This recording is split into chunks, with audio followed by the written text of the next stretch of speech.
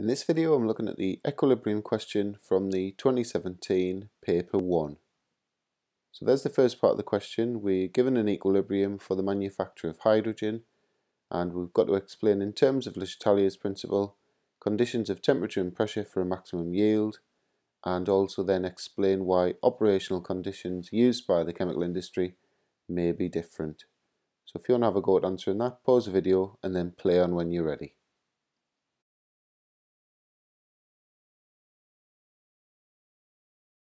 So I'm going to start with temperature. The first thing we need to establish is that the forward reaction is endothermic from that positive delta H. And so because the forward reaction is endothermic, a high temperature is going to favour the forward reaction. Moving on to pressure now, we need to look at how many moles we've got each side. So we've got 2 moles of gas on the left versus 4 moles on the right. And so therefore, because we've got more moles on the right hand side, the product side, we're going to need a lower pressure. So is industry likely to use those conditions? Well, obviously not.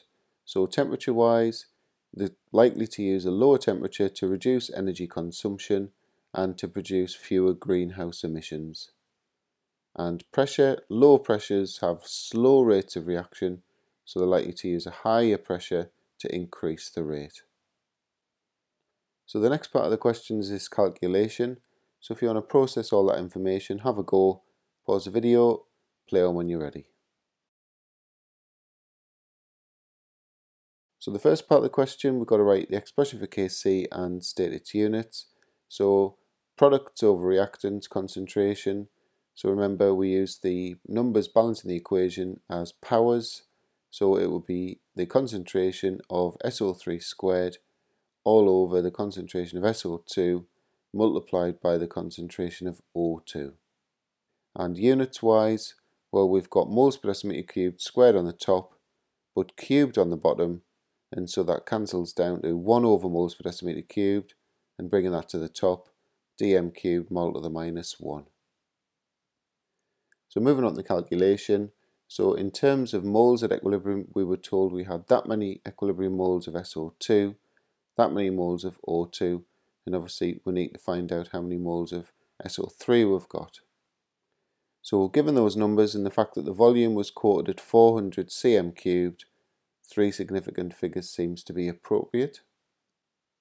So there's that Kc expression again, and remember the Kc was given at 3.045 times 10 to the 4.